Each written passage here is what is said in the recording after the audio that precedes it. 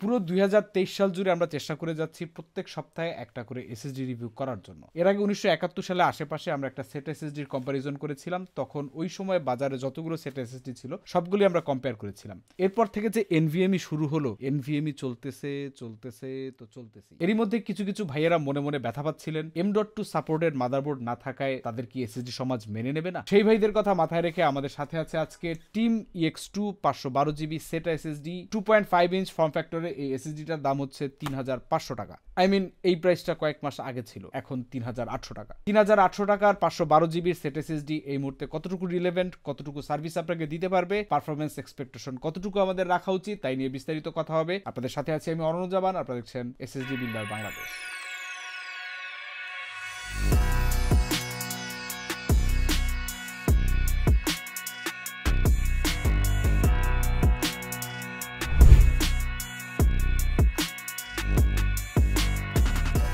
প্রথমেই competitor analysis অর্থাৎ EX2 এর মামা চাচা খালুর সাথে পরিচিত হয়ে নেওয়া যাক। SR RE100 512GB 2.5 SSD, read 562, right 529, দাম 3500 টাকা। AITC Kingsman SK350 512GB, read 560, right 520, দাম 3100 টাকা। নেটাক SA500 512GB, রিড 520, রাইট 450, 3400 টাকা। Walton WS5265D 256 with DRAM cash, read 550, right 500, দাম 3700 টাকা। AITC Kingsman SK150 512, read 560, right 500, দাম 3899 টাকা। Western digital green 480GB, read 545, right 510, দাম 3600 টাকা। Kingston A400 480, read 500 Mbps, right 450, দাম 3600। কালারফুল SL500 256, রিড 470, রাইট 340, দাম 3550। অ্যাপাসার AS350, রিড 560, রাইট 540, দাম 3650। চলুন এবার আনবক্সিং করে ফেলা যাক। ব্লু কালারের বক্সে এসএসডিটা আসে, উপরের দিকে আসা সিলটা কেটে ফেললে প্লাস্টিক ট্রেতে থাকা এসএসডিটা বের হয়ে আসবে। তবে গতবারের মতো এইবারও বক্সে আর কিছু দেখতে পাওয়া যাচ্ছে না। 2.5 ইঞ্চ ফর্ম ফ্যাক্টরে এসএসডি গুলো কানেকশন প্রসেস সেম। উপরের দিকে দুইটা কানেকশন পোর্ট রয়েছে। ছোট আকারের পোর্টটা হচ্ছে সেটা পোর্ট ডাটা ট্রান্সফারের জন্য, এর চেয়ে বড় পোর্টটা হচ্ছে পাওয়ারের জন্য। একটা সেটা কেবল দুইটা পোর্টের যে কোনো একটা পোর্ট এসএসডিতে, আর একটা পোর্ট মাদারবোর্ডে। একটা সেটা কেবলের একটা পাশ এসএসডির পোর্টে আর একটা পাশ মাদারবোর্ডে সেটা পোর্টে কানেক্ট করতে হবে। আর পাওয়ার সাপ্লাই থেকে আসা সেটা পাওয়ার পোর্টটা এসএসডিতে কানেক্ট করলে কাহিনী শেষ।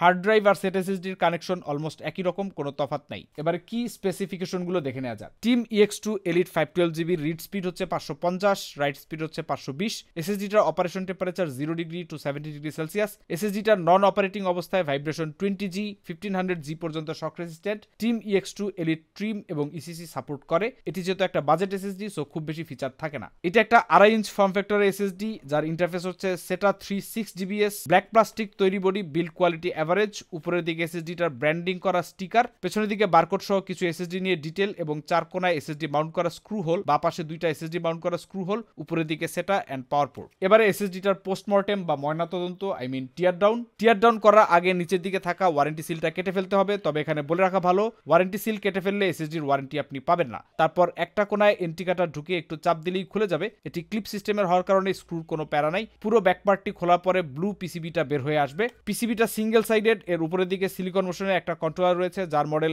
SM2259XT2G AA। তারপর একটা স্যান্ডিস্কের তৈরি মেমোরি চিপ। বুঝতেই পারছেন টিম EX2 তে ব্যবহার করা হয়েছে সিলিকন মোশন বা SMI এর কন্ট্রোলার। SMI এর কন্ট্রোলার এসএসডি কন্ট্রোলারের জগতে একদম টপের দিকেই থাকবে। এর এক্সাক্ট মডেল হচ্ছে SM2259XT2G AA, বেশ বড় একটা নাম। এটা একটা মডিফাইড কন্ট্রোলার, যার সিকোয়েন্সিয়াল রিড হচ্ছে 560 megabyte per second, sequential right হচ্ছে 520 মেগাবাইট পার সেকেন্ড এবং র্যান্ডম রাইট হচ্ছে 75K IOPS।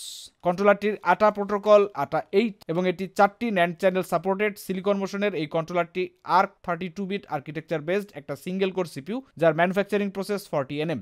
তবে কন্ট্রোলারটিতে সিকিউরিটি হিসেবে AES 256 রয়েছে, তবে নেই কোনো DRAM সাপোর্ট। কন্ট্রোলারটির প্যাকেজ সাইজ হচ্ছে 144 বল TFBGA, সেই ONFI 4.0 এবং টগল 2.0 ইন্টারফেসের সাথে কম্প্যাটিবল। টিম EX2 তে মেমোরি চিপ হিসেবে ব্যবহার করা হয়েছে স্যান্ডিস্কের মেমোরি। যার মডেল হচ্ছে 60981 কন্ট্রোলারটির অরিজিনাল মডেল মডিফাইড হওয়ার কারণে আমরা এর ফ্ল্যাশ ইনফো খুঁজে পাই নাই, ফলে আরো ডিটেল ইনফরমেশন দেওয়া পসিবল হচ্ছে না। ডিরামের ব্যাপারে আগেই বলেছি EX2 এলিটে কোনো ডিরাম চিপ নাই, সেই সাথে HMB বা হোস্ট মেমোরি বাফার টাইপের ফিচারও নাই। চলুন এবার একবারে পারফরমেন্স টেস্টে চলে যাই। প্রথমে রিয়েল লাইফ কিছু পারফরমেন্স টেস্ট করা যাক। উইন্ডোজ বুট আপ টাইম টেস্ট। শুরুতেই বুট আপ টাইম টেস্টে অপারেটিং সিস্টেম হিসেবে উইন্ডোজ 11 প্রো শাটডাউন অবস্থা থেকে বায়োস ইনিশিয়ালাইজ হওয়া পর্যন্ত উইন্ডোজ ওয়েলকাম স্ক্রিন আসতে সময় লেগেছে 8 সেকেন্ডের মতো। এবারে দেখা যাক ক্লাসিক্যাল রিড রাইট টেস্ট, এসএসডিটা কেমন পারফর্ম করে। পারফরমেন্স বোঝার জন্য সাধারণ কনজিউমার ভিউ পয়েন্ট থেকে এটি রিয়েলিস্টিক এবং আন্ডারস্ট্যান্ডেবল বেশি। বরাবরের মতো আমরা দুই রকম ফাইল দিয়ে টেস্ট করে দেখব। টেস্ট শুরু করার আগে আমাদের টেস্ট সিস্টেম নিয়ে কিছু কথা বলে নেওয়া যাক।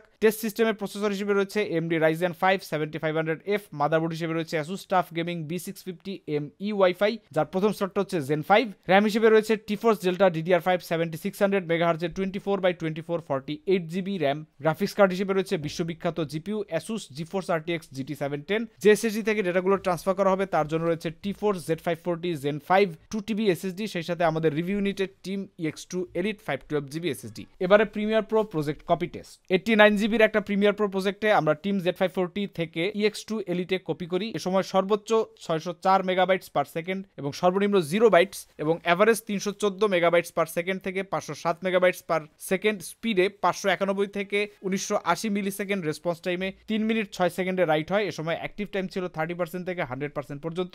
এরপরে রিভার্স প্রসেস রান করা হয়। আমরা EX Elite 2 থেকে রিড করি। সর্বোচ্চ স্পিড 512 mbps এবং সর্বনিম্ন 390 mbps এবং এভারেজ 483 থেকে 461 mbps স্পিডে 2.7 থেকে 3.2 মিলি সেকেন্ড রেসপন্স টাইমে 2 মিনিট 55 সেকেন্ডে রিড হয়। এ সময় অ্যাক্টিভ টাইম ছিল 88 থেকে 100% পর্যন্ত। ফাইল ট্রান্সফারের সময় অ্যাক্টিভ পার্সেন্টেজ 100% হিট করছিল, অর্থাৎ SSD কে পুরোপুরি স্ট্রেস দেওয়া যাচ্ছিল। আরেকটা কথা, EX2 তে যখন আমরা রাইড করছিলাম তখন ক্যাশ একদম ফিল আপ হয়ে যাওয়ার কারণে স্পিড জিরোতে নেমে আসে লিটারালি, এবং কিছুক্ষণ জেট ল্যাগে ভুগে পুনরায় আবার রাইড শুরু হয়ে যায়। সো এটাকে একটা ড্রব্যাক বলা চলে, যেটা সচরাচর সকল ডিরামলেস SSD তে পরিলক্ষিত হয়। এবারে আমরা একটা সিঙ্গেল 8K ব্ল্যাকম্যাজিকের বিরো ফুটেজ দিয়ে রিড রাইট টেস্ট করব, যার সাইজ ছিল 105 GB। টিম Z540 থেকে team EX2 Elite 662 mbps maximum এবং 377 mbps মিনিমাম এবং এভারেজ 410 থেকে 443 mbps স্পিডে 482 থেকে 487 মিলি সেকেন্ড রেসপন্স টাইমে 4 মিনিট 9 সেকেন্ডে রাইট হয়। এ সময় অ্যাক্টিভ টাইম ছিল 96 to 99%। এবার রিভার্স প্রসেস, অর্থাৎ একই ফাইল EX2 Elite থেকে রিড করা হয়। রিড টাইমে স্পিড ছিল 591 mbps ম্যাক্সিমাম এবং 486 mbps মিনিমাম, এভারেজ 493 mbps থেকে 510 mbps স্পিডে 2.7 থেকে 2.8 মিলি সেকেন্ডে 3 মিনিট 35 সেকেন্ডে রিড হয়। এ সময় অ্যাক্টিভ টাইম ছিল 96 to 100%। এবার আমাদের রিয়েল লাইফ টেস্টগুলোকে সিনথেটিক বেঞ্চমার্কের সাথে মিলিয়ে দেখার পালা। EX2 Elite এর ক্লেম করা স্পিড ছিল 550 mbps রিড এবং 510 mbps রাইট। ক্রিস্টাল ডিস্কমার্ক 8 দিয়ে NVMe প্রোফাইলে 8GB ফাইল দিয়ে টেস্ট স্কোর পাওয়া গেল সিকুয়েন্সিয়াল রিডে 528.17 mbps, যা ক্লেম করা স্পিড থেকে 21.83 mbps কম, এবং সিকুয়েন্সিয়াল রাইটে ছিল 496.93 mbps, যা ক্লেম করা স্পিড থেকে 13.07 mbps কম। পারফরমেন্স টেস্ট রান করার আগে আমরা ক্রিস্টাল ডিস্ক ইনফো থেকে আইডিয়াল টেম্পারেচার এবং অন স্ট্রেস টেম্পারেচার রেকর্ড করে নেই। আইডিয়াল অবস্থায় SSD টেম্পারেচার ছিল 21 ডিগ্রি এবং অন স্ট্রেস টেম্পারেচার ছিল 34 ডিগ্রি। 2.5 ইঞ্চ SSD হিসেবে এভারেজ হিট ম্যানেজমেন্ট আর কি। টিম EX Elite SSDটা কয়েকটা ক্যাপাসিটিতে বাজারে পাওয়া যায়, 512GB থেকে শুরু করে 16TB পর্যন্ত। তবে ইন্টারনেট ঘেটে দেখা গেল যে বাংলাদেশের বাজারে 500GB এবং 2TB ইউনিটগুলোই পাওয়া যাচ্ছে। টিম EX2 Elite এর স্পিড ভ্যারিয়েন্ট ভেদে কোনো ডিফারেন্স নাই। এর ক্লেম করা সিকুয়েন্সিয়াল রিড স্পিড ছিল 550, সিকুয়েন্সিয়াল রাইট ছিল 520। পারফরমেন্স টেস্টে দেখতে পেলেন যে ক্লেম করা স্পিডের সাথে বাস্তবতার মিল কতটা। টিম গ্রুপের রিলায়েবিলিটি নিয়ে তেমন কোনো প্রশ্ন নাই, কারণ মেলা দিন ধরে তারা স্টোরেজ, মেমোরি, কুলার ইত্যাদি নানা টাইপের প্রোডাক্ট ম্যানুফ্যাকচার এবং বাজারজাত করে আসছে। লো বাজেট থেকে শুরু করে হাই এন্ড বিভিন্ন এন্ডে তাদের SSD রয়েছে। যেমন আমাদের টেস্ট সিস্টেমে আমরা যে Zen 5 SSDটা ব্যবহার করছি, টিম T-Force Cardia Z540, এটা একটা Zen 5 SSD এবং বাংলাদেশে পা রাখা, বাংলাদেশে শিফট হওয়া প্রথম Zen 5 SSD এইটাই। তিনটে এসেছিল, যার একটা পিসি বিল্ডার স্টুডিওতে রয়েছে। এন্ডুরেন্সের কথায় যদি আসি, তাহলে এই প্রাইসে মার্কেটে অন্যান্যদের মতোই মাঝের স্তরে এন্ডুরেন্স প্রোভাইড করছে EX2 Elite। Team EX2 Elite এর 512GB ভ্যারিয়েন্টের এন্ডুরেন্স হচ্ছে 400TBW, 1TB এর এন্ডুরেন্স হচ্ছে 800TBW, 2TB এর এন্ডুরেন্স হচ্ছে 1600TBW। এর মিন টাইম বিটুইন ফেইলর বা MTBF হচ্ছে 1 million hours. Team EX2 Elite এর 512GB এর দাম হচ্ছে 3800 টাকা,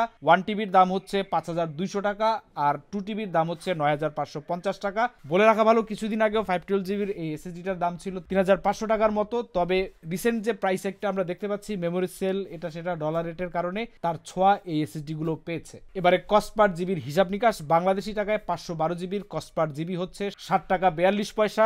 1 টিবির ক্ষেত্রে কস্ট পার জিবি হচ্ছে 5 টাকা 7 পয়সা এবং 2 টিবির ক্ষেত্রে এটা হচ্ছে 4 টাকা 66 পয়সা। টিম EX2 এলিটের সকল ভার্সনের ওয়ারেন্টি হচ্ছে 3 বছর, তবে TBW যার আগে শেষ হয়ে যাবে তিনি আর ওয়ারেন্টি পাবেন না। তবে বাস্তব অর্থে SATA SSD তে আসলে TBW খতম করা খুবই ডিফিকাল্ট একটা ব্যাপার। আর এর বাইরে টিমের একটা সফটওয়্যার রয়েছে, নাম হচ্ছে টিম স্মার্ট। এটা দিয়ে আপনি SSDর হেলথ কতদূর আপনি রাইট করেছেন এই ডাটাগুলো পাবেন। যাই হোক, এবার এক নজরে প্রোজ এবং কনস দেখে নেওয়া যাক, কারা নেবেন কারা নেবেন না। প্রোসের কথা যদি বলতে হয়, প্রথমে বলতে হবে প্রাইস। এর দাম যথেষ্ট কম, কিন্তু কিছুদিন আগে যে দামটা ছিল ওইটা হইলে আরো অনেক ভালো হইতো, বাট ওইটা এখন নাই। বাট স্টিল 3800 টাকায় এটা একটা কম দামের SSDর মধ্যেই পড়বে। দ্বিতীয়ত, প্রাইস কম হওয়া সত্ত্বেও পারফরমেন্স কিন্তু ডিসেন্ট ছিল। আপনি যখন অনেক বেশি ক্লাস্টার ফাইল ট্রান্সফার করার চেষ্টা করবেন সেই সময় বাদে সিকুয়েন্সিয়াল সিঙ্গেল ফাইল রাইটে এটা মোটামুটি তার স্পিড মেনটেন করতে পারে। তবে আমাদের মতো 105 গিগাবাইটের ফাইল কপি দিবেন না, তাহলে মাঝপথে বসে যাবেন। তবে টুকটাক 10, 20, 30 এই টাইপের সাইজের যে ফাইলগুলো রয়েছে এগুলো খুব আরামসে আপনি ট্রান্সফার করতে পারবেন, চোখেও দেখবেন না, টেরও পাবেন না কোথা থেকে কি হয়ে যাচ্ছে। প্রোস শুরু করেছিলাম প্রাইস দিয়ে, কনসো শুরু করতে হচ্ছে প্রাইস দিয়ে।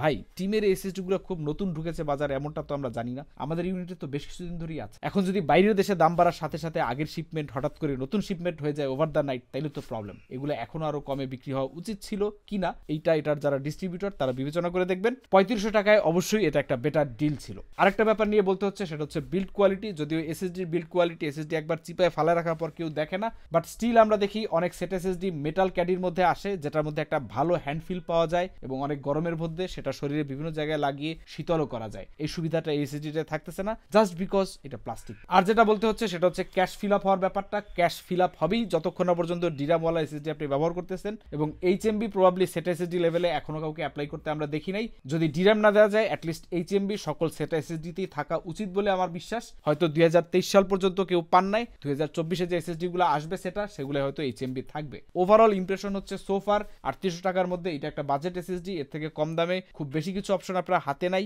2-4-5টা যদি থেকে থাকে সেগুলো এটার থেকে একটু লেসার নোন ব্র্যান্ডের, এই কারণে হয়তো এর ওভারহেড কস্ট কম, এই কারণে একটু কম দামে পাওয়া যাচ্ছে। But this is what it is. যাদের বাজেট SSD দরকার, টিম গ্রুপের মতো রিলায়েবিলিটি দরকার, তারা চাইলে নিতে পারেন, আর না নিলেও কোনো চাপাচাপি নেই। ধন্যবাদ, দেখা হবে পরে কোনো ভিডিওতে। আল্লাহ হাফেজ।